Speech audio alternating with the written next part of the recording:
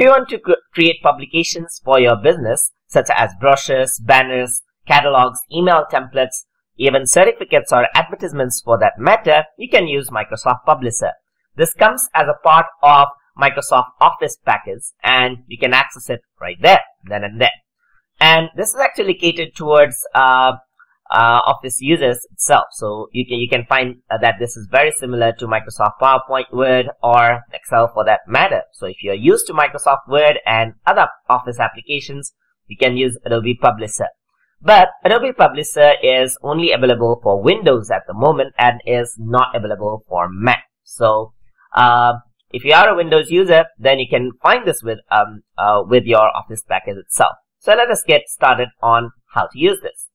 So now you can see that once I open up Publisher, there are a lot of templates that you can choose from. So there are advertisements that you can choose from. There are award certificates, banners, brochures, business cards, business forms, and so forth, even calendars if you want to. So for now, I'm just going to create a blank document. So I'm just going to select blank document right here, and it opens up a blank document.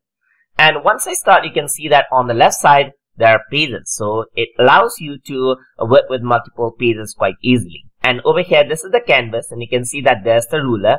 And once I move around the mouse on here on the bottom left side, you can see that there's the object position as well, so which makes it easy to arrange objects over here. And if you were to see, and if you're quite familiar with Microsoft Word and PowerPoint, and if you want to learn them, you can check out my playlist in my tutorial channel as well. So you can see that there are similar shape tools, style tools, and font designing tools right there. So this is the home tab, and in the insert you can see that you can insert calendars, you can insert shapes, pictures, and headers and footers for that matter.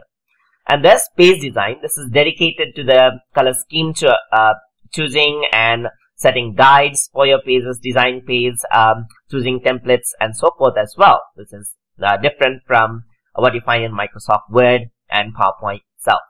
There are mailing options right here, so you can mail mails and select recipients to send your emails to. There's the review section, which will help you to research and see the thesaurus and even choose the language.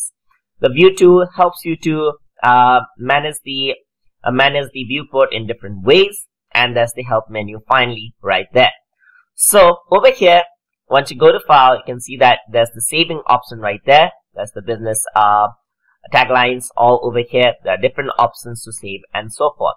So if you want to zoom in and out of the canvas right here, you can go on to the bottom right, and you can see that there's the zoom menu. I can zoom in and out.